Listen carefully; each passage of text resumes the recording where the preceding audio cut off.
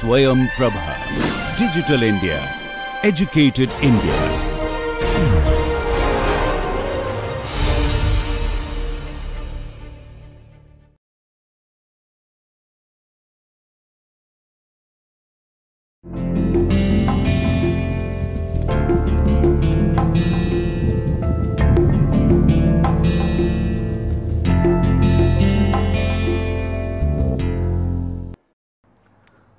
Welcome to this session. Now we are going to discuss an economic analysis of financial regulations. So in this theme, in this area, the subtopics that we are going to cover: why financial regulation is important, what all makes financial regulation relevant, and in order to regulate financial sector, what all the tools are being used by the regulator. These are all the themes that we are going to discuss. So to begin with, first we are going to discuss why is regulator, to examine why is regulators use value at risk as the measure to minimize investment risk. So that is to minimize the investment risk. That is one of the objective of regulations. So in this context, why regulators use value at risk as the measure. So in this way topic we further discuss this theme by what is meant by risk in the case of investment risk, what is meant by investment risk, and then we will discuss some of the statistical measure used in analyzing or measuring investment risk. Then there we will see what kind of measure regulators are interested to use, and then subsequently we will discuss other kinds of risk, that the systematic and idiosyncratic risk, and some of the strategies for risk reduction including hedging and diversification. So coming to the first part, investment risk is a measure of uncertainty about the future payoff to an investment assessed over some time horizon and relative to a benchmark. So it has several features, the characteristics of investment risk when as per our definition. So one, you know, that is a measure that can be quantified, that is one. Second one is risk arises from uncertainty about the future, and the third one is risk has to do with the future payoff of an investment which is unknown. So that means the future payoff in most investment is uncertain, right? That's what is all about. The investment is going to make is riskier. So that is the third aspect. And the fourth one is that risk refers to an investment or group of investments. So that means the term investment here broadly include everything from the balance in a bank account to shares of a mutual fund to a lottery ticket and real estate. So these are all investments that we refer here. Risk must be assessed over some time horizon. Every investment has a time horizon. We hold some investment for a day or two and others for many years. So in most cases the risk of holding an investment over a short period is smaller than the risk of holding it over a long one, but there are important exceptions to the rule that we will discuss sometime in the one of the later session.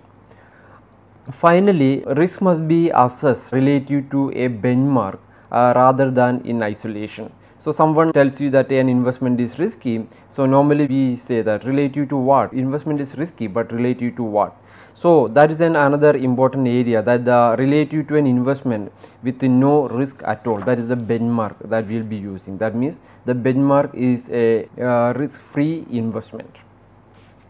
Let's now discuss how to measure risk. So since now we are familiar with the definition of risk, what is meant by investment risk, so let's see what are the approaches of measuring risk. So in the case of measuring risk, there are three aspects. One is possibilities, and second one is probabilities, and the third one is expected outcomes. So about the possibilities, you know that what are the possible outcomes when you make an investment. So it can be explained by using the example of tossing a coin. So when you toss a coin, so what are all the possible outcomes? Obviously you know that there are only two and only two, right? That means the two possibilities, because the coin can come down either heads or tails. So that is the possibility, two possibilities here we just mentioned. Similarly for investment there will be several possibilities will be there, so that we will discuss in appropriate context sometime, some in this session itself, some in the future sessions. Then coming to the second aspect, probability. What is the probability? So taking the same example of the coin, that what is the chance of each one of these two outcomes occurring. So if the coin is fair, it will come down heads half the time and obviously tails the other half. That is what we mean by fair here. So if we tossed a fair coin over and over again, thousands of times, millions of times, it would come down heads half the time and tails other half. So for any individual toss, the coin has an equal chance of coming down heads or tail. So when we quantify here, you know that this is the probability of head coming up is going to be 0.5, that the half, 50%, 0.5 is the probability, and tail obviously you know that is also 0.5, that the half, one half. So this is the probability. So probability means, as you may be aware, that actually is a measure of the likelihood of an event will occur. So it is always expressed as a number between 0 and 1. So closer the probability is to 0, the less likely it is that the event will occur. So that is about the probability. Then the outcome, here we know already, that means the outcome is head and another outcome is tail, heads and tails. So then coming to this possibility is that there are two possibilities, and these are the two probability, that is 0.5, 0.5. The outcome is heads and tail. This is a simple example by using the example of tossing a coin that we are also familiar. So let us apply this one in the context of investment. So what are the possibilities, probabilities and outcomes, and plus we need to include when you invest there is an expected return as well, that also we need to include when we elaborate this example. So in order to discuss this, let us take the case of two alternative investment scenarios of $1,000. So throughout this discussion, let us take an investment of $1,000 with expected return of 1050. So that the same expected return we are getting from two alternative investments. Then in this case, let us see how we can relate it with the possibilities, probability and outcomes. So let us take the case, one investment, assume that for 1000 you can purchase a stock whose value is equally likely to fall to 700. That is one possibility, that with a probability of 0.5, when you invest 1000 in a stock, maybe when the stock market down, it can go down to 700. So the stock value equally likely to fall to 700. That is one possibility. Another outcome is going to be, it can rise to 1400. So we will refer the amount you could get back to as the investment is payoff. So what is the payoff here? The payoff here is the probability, right? So the probability of becoming that falling the stock price from 1000 to 700 is 0.5. So the payoff, payoff that you are going to get is 700. Then the payoff times probability is going to be 0.5 times 700, that is $350, right? So that is in the case 1, that the possibility 1. In possibility number 2, when the stock price increase, the payoff is 1400 and the probability of getting that one is 700, right? That the payoff times probability. So in this case, let us see in this computer we need to calculate now the expected value of the investment. It is straightforward. You know that expected value is the sum of the probability times the payoff. That means this plus this. That means when summing you will be getting 1050.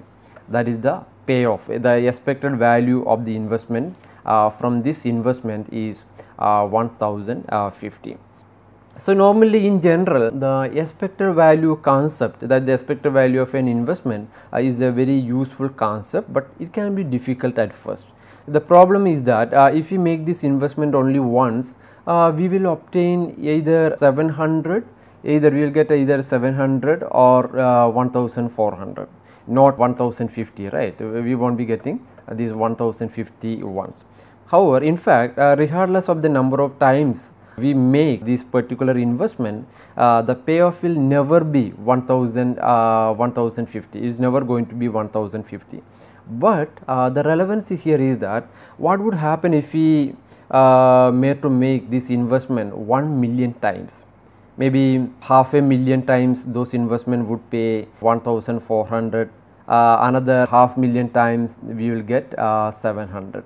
Right. So, at the end again we are going to get, if you do the calculation, then obviously we are going to get the expected value 1050.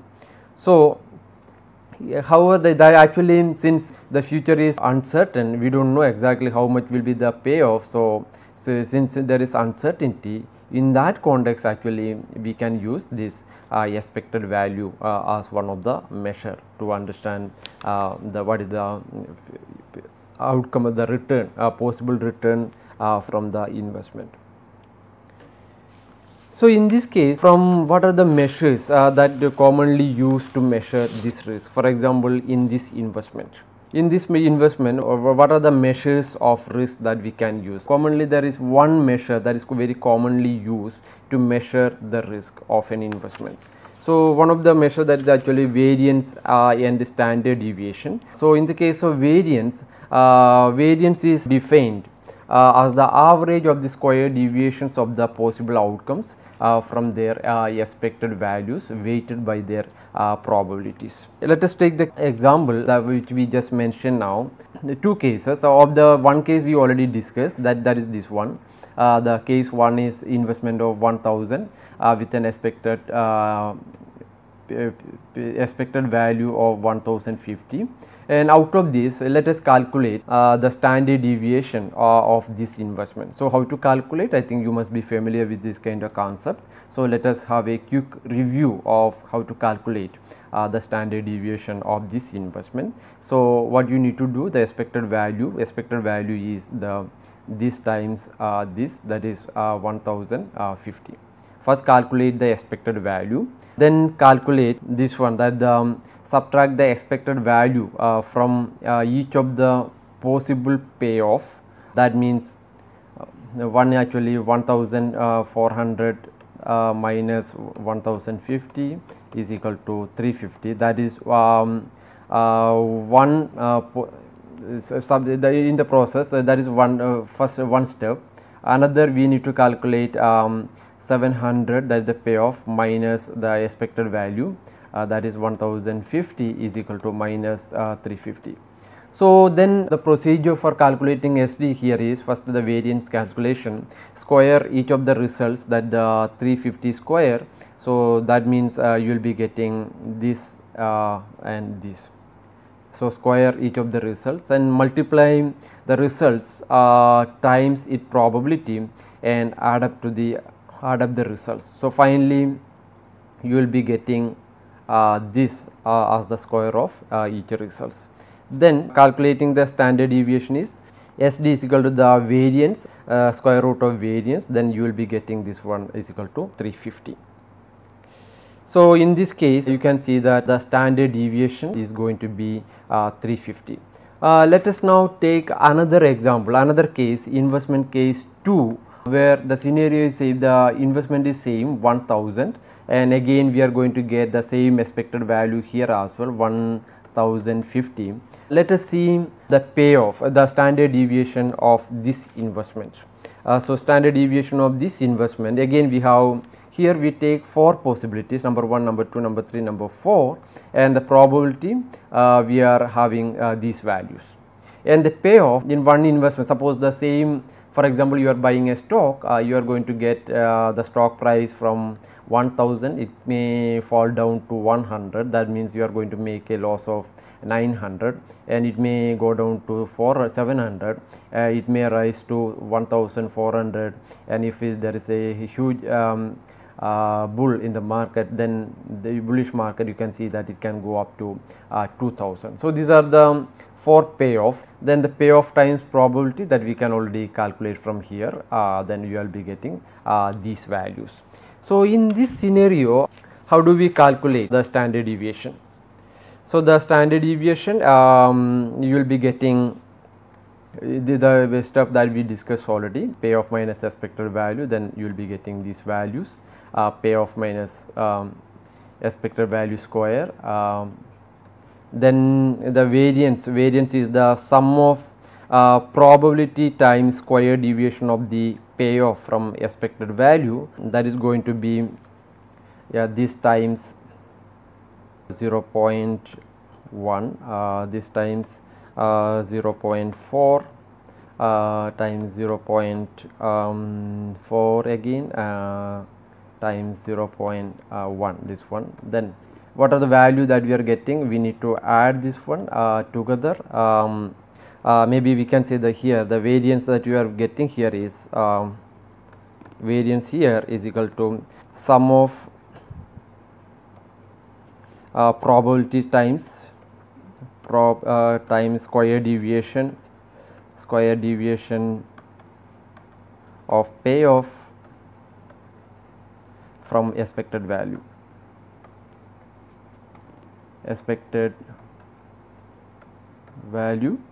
that we will be getting 0.1 times 902 500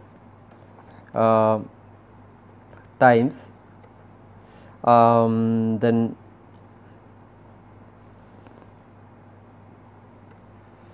plus 0.4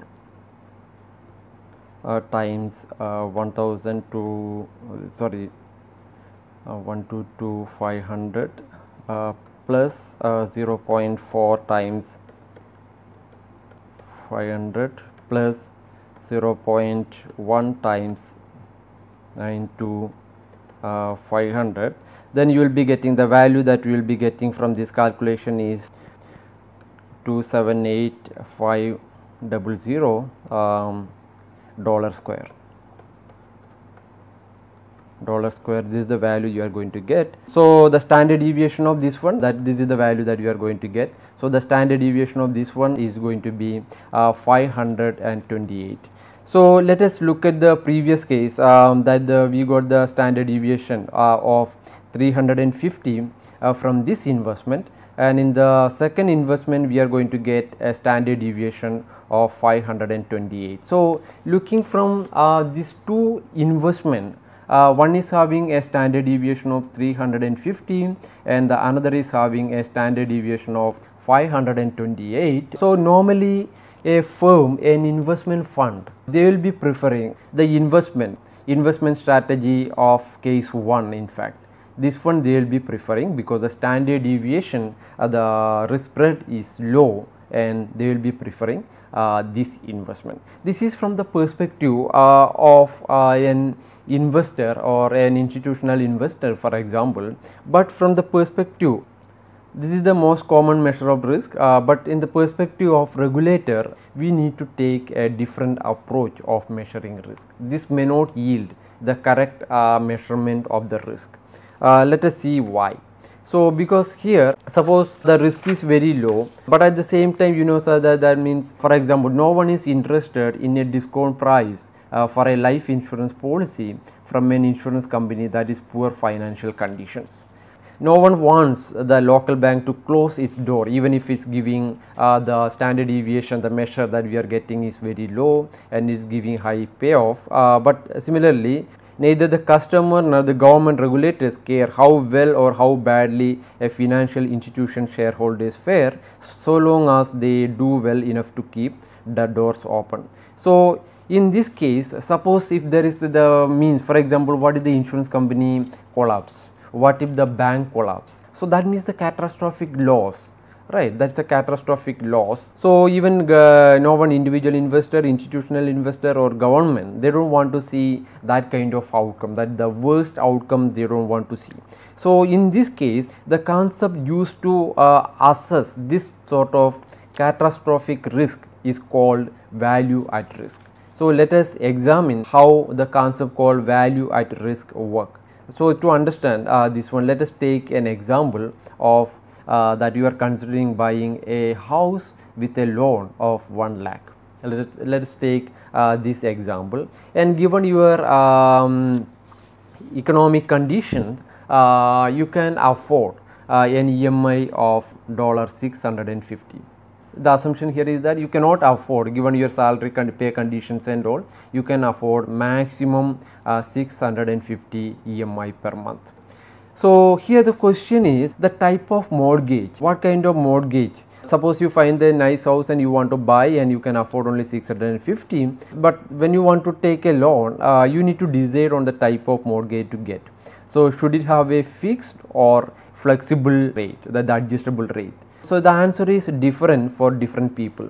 So in your case, let us see if we can organize our thinking with regard to this example and see and clearly that this person cannot afford more than 650 per month. Then in this case, let us see, take the case of a mortgage loan with an example that for example for a 30-year term loan. So in the case of a 30-year term loan, one alternative is a fixed interest rate, that is 4% per month. So the 4% interest rate, the EMI, accordingly the EMI coming is going to be 475. That is a monthly payment of 475, which is within this person's budget, because maximum he can afford 650.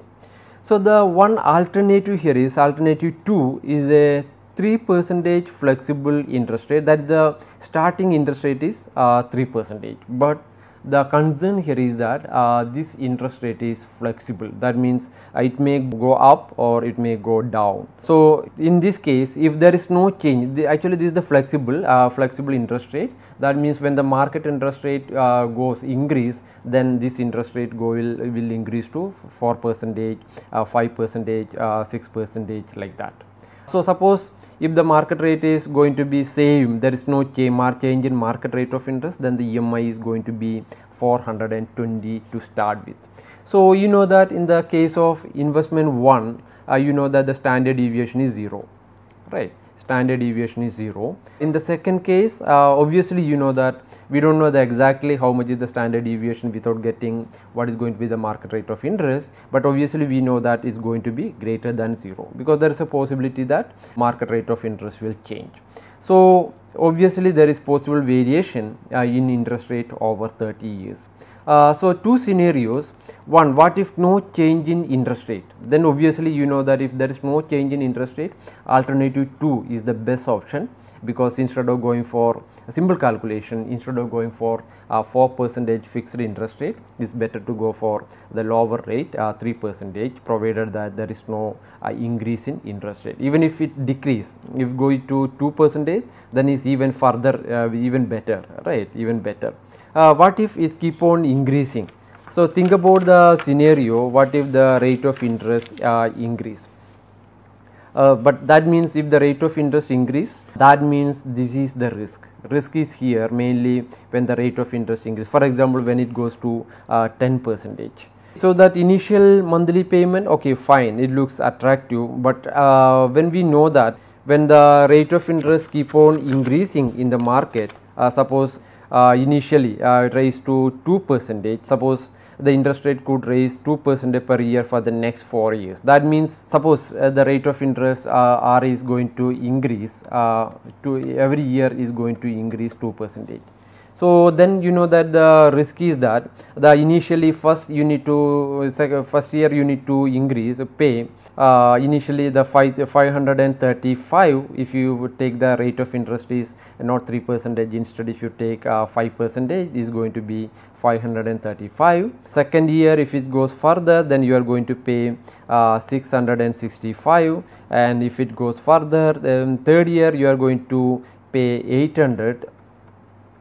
800, right, is keep on increasing. So that means if the 2% increase in the rate of interest per annum, when we opt for flexible, you know that the EMI is going to become, in the third year EMI is going to become 800. So you already seen that this person can afford only 650. What if it further increases? You know that if keep on increasing, then this person's actually all his plans actually it get all derailed, and you know that he will be sometimes he may lose even his mortgage house because he cannot pay back. So in this case, what we can see that this kind of scenario, sometimes this worse, the rate of interest can go to 10%, then even the worst case is happening, right. So that actually the concept that we are going to discuss here, that is called the concept of value of risk. So look at here, these two investment, in the two investment, look for example, suppose investment, that is case 1. So in case 1 you can see that the worst case, there are two possibilities, one is 1 2, you can see the payoff, one with the payoff 700, the person invests 1000, that is the example we have taken, but the stock value can go down to 700. Then second option is that second possibility is that the stock price can increase to 1400. So look at the case 1. If the going down, the worst case of loss here is this one, that means he invested 1000 but it became 700. So the worst loss in case 1 is 300, and in case 2 the worst case, you know, there are the 4 possibilities. The payoff in each possibilities, each outcome, you can see that 100, 700, 1400, 2000, etc. What if the worst loss happening? Because either of this one will happen. Suppose the worst loss is, for example, this outcome, the possibility 1 happens. Possibility 1 happen, then the worst loss, that the investment is 1000 but the payoff is only 100, then the loss is going to be 900. What if this investment, instead of an individual investor, look at take this one for example, the case of an institutional investor. For example, a pension fund has invested this, made this kind of investment, and you know that in this case, in the case 2 you can see that this is the worst case, loss is more with the case 2, right. And suppose we add this one, instead of this 100, that 900, this one, if you add million after it, suppose these are all million or billion dollars, then you know actually it matters. So when it comes to this part, value at risk is the worst possible loss over a specific time horizon at a given probability. So in this case, value at risk is this 900 is the value at risk, that means the payoff, this one, this is the value at risk. Using the value at risk, we can see that case 2 is the worst one as compared to case 1, because here the maximum loss is 300 in case 1, but in case 2 the maximum loss is 900. So let us summarize this concept. So the value at risk is the worst possible loss over a specific time horizon at a given probability, and especially this measure we will find very useful in discussing the management and regulation of financial institutions. So what, by restricting the source of financial instruments bank can hold, bank managers, financial regulators try to limit the chances of financial collapse. So importantly, such a collapse is an example of infrequent but potentially catastrophic event, sometimes called tail risk or black swans. For example, enormous earthquake. The earthquake happened in Gujarat. Similarly, similar events.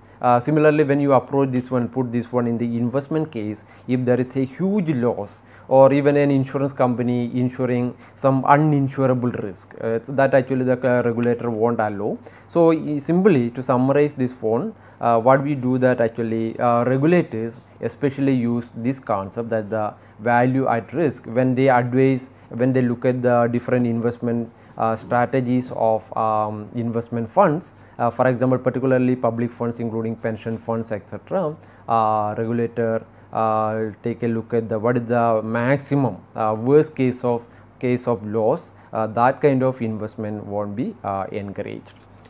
And in the next session we will continue some more discussion of some more concepts related to risk, and subsequently we move to more making what are the rationale for regulation in the